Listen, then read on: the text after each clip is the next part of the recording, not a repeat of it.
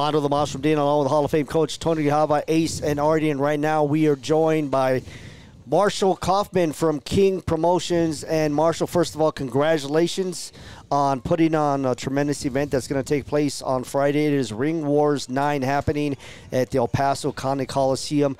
Couple of days away. I know the nerves a little bit that when you're a promoter.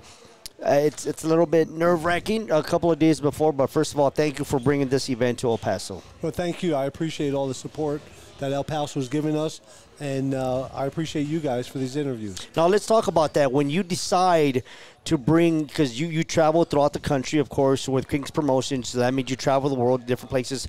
What makes you pick a city, and why El Paso? Well, originally, the reason for El Paso was my director of operations, James Bartley, connected with Tovar Jr., and we were on the phone with Tovar Sr. and discussing how he wanted to join King's Promotions and become a part of our team. And he was telling us how the ticket sales are good down here, and there's a lot of support and whatnot. So, of course, we had to find out for ourselves. And I thought, well, if we come down there and the support's really not there, then we won't come back. Yeah. Okay? But we found out that the support really is here. And so it was great. And, of course, Stephanie Hahn has a ton of support. So it was really good. And really just good to see the people come out in El Paso in general to support their local boxers.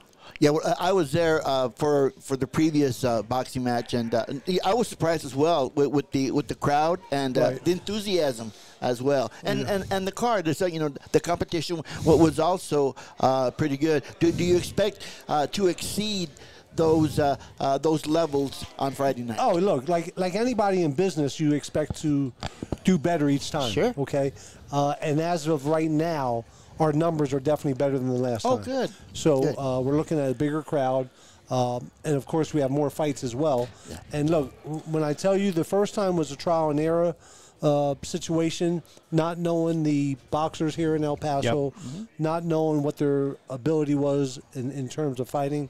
So we had to feel things out. But this fight here, you're going to see very, very competitive fights. And, of course, that main event, we got to talk about the main event. Of course, talk about Stephanie Hahn taking on Nicola Izoba, and then also the co-main event with Jorge Tovar versus Keithland King. Those are going to be some great matches there. Correct. Oh, without a doubt. Oh, look, Tovar, his last fight was really a learning experience when he went the distance for the first time. Yep. Fighting a southpaw for the first time. I think it sort of exposed him a little bit, and so he realized that. And his father, of all people, was like, that's the best thing that could have ever happened to him. Yeah. He's hungrier now. He's determined, because when I say people, promoters or managers put fighters in front of you that are going to lay down, okay, you don't gain anything from it. There's no experience that comes from that. You gain your experience in the ring, in the gym, but that's really not enough. Let's be honest, The true experience comes as you're tested in the fight, as you're tested in battle. And so I believe wholeheartedly that he really was tested in that fight. Not so much from a physical standpoint, but from a mental standpoint more than anything. True. And so, look, you know what we did? Instead of taking a step back, we took a step ahead. Yep. And he's fighting a tough kid in Keithland King. Yep. 5-1. I think Keithland might have 5 knockouts. Yeah, you are correct. You are correct. And tough competitor. And he said yes. Not once did he say, oh, I'm not ready for a tough fight like that because I just had a tough one. No, they said yes. And we just talked to him. He's very excited about the challenge. No doubt there. So now, of course, Stephanie, that fight's going to be as a good one as well for Stephanie Hahn. Correct. Stephanie, women's boxing is a little different. It's hard always finding opponents. Tough opponents because tough opponents that you can grow from and learn from as well. Because women, if there's 100 men, there might be 10 women. Correct. You know what I mean? In the sport of boxing. So that's the difference as far as the ratio goes. But Stephanie has a fight. She has to get through Friday night against Nicola, who's 3-2. And I believe Stephanie's going, get through it with ease. Stephanie's growing, and she'll continue to grow. You know, she was inactive there for a little bit. She told us about that. And we're going to keep her active. She's also scheduled to fight 1 month later in Pennsylvania as well. So I have her on my card in Pennsylvania. So activity is important for these boxers, you know.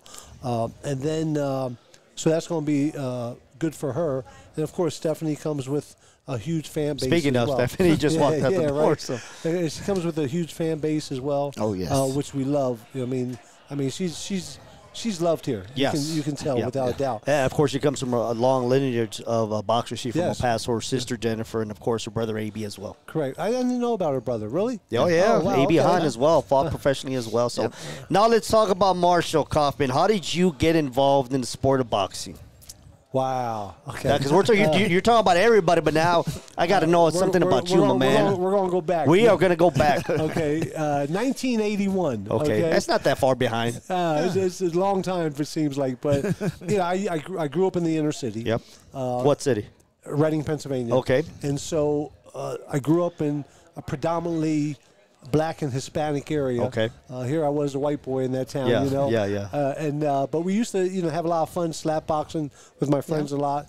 And come to find out that my uncle had his own boxing gym. And so he said, hey, why don't you come over and start boxing? And I was like, I don't know. But so I said to my one friend, you know, as friends, you play basketball together, you play football together, you do everything together. And so a friend of mine went over there, we started boxing, and we learned, and we just fell in love with the sport. And, you know, I got in tremendous shape. You know, I went from probably 210 pounds at that time. No, I was probably even heavier, down to 160 pounds. So, wow. So, you know, it was great. I was in tremendous shape. And so I fell in love with it, but then I had a little bump in the road. In 1983, I ended up going to prison for 9 months. And so that was my bump in the road. Because when I was 18, before I started boxing I ended up selling some marijuana and got in trouble for it. And, you know, one of those lessons, being hard-headed, I learned. We all make mistakes. Yeah, exactly. So, and I'm not afraid to talk about it because it's what changed my life. Correct. You know, so it's, so I went out, I started boxing, but by that time I had one fight, and I thought, I started my own business. I was a single father with, I was a father with one child at the time, and it was like, do I do this or do I dedicate myself to boxing? And I knew I couldn't dedicate myself to boxing as I started my own business as well. And so I focused on that, and then I got in to start training my friend who we both started boxing together. And one thing led to another. I started training him. Then I started promoting, and the rest is history. I fell in love with it. And then in 2013, years ahead, 1995 was the first show. 1994 was the first show I did. 2013, you know, 10 years, almost 10 years ahead, I took, no, more than 10 years, almost 15 years. I took and started working with Al Heyman, who runs PBC, and started promoting shows, and it just took off. I mean, I was doing, 1 year in 2016, I did 33 TV shows. Wow. So it was insane. But I love it. I love the challenge. I love everything about it, and I love the competitiveness. But more than anything, I think if I would quit today, I would miss the people. And you know, I'm a people person. I love people, and so I think I would miss the people more than anything. Well, Marshall, we want to thank you for. I know you're busy. I know there's a lot of stuff going on. We want to thank you for first of all bringing Ring Wars 9 here to El Paso and bringing your promotion as well. And message to the fans: what can we expect on Friday at the El Paso County Coliseum? Fireworks. Fireworks. That's what I'm going to say. Look, and the fight that you really want to keep your eye on is Amy Salinas. Mm-hmm. Mm-hmm. We just talked to her as well. Alexis Moniz. Yep. That's going to be a fight. You know, it really is. Both girls I have signed. Alexis Moniz comes from a big amateur background, as does Amy. Amy didn't look as great her last fight. So, you know, they always say you're only as good as your last fight in boxing. But that's going to be a fight. You know, that's the fight in my book. That's going to be the fight of the night. And, of course, all this is taking place on Friday. Once again, Marshall Kauffman, thank you so much from King's Promotions. Happening Friday night, it's Ring Wars 9 at the El Paso County Coliseum. EP Sports Network coverage continues in a bit.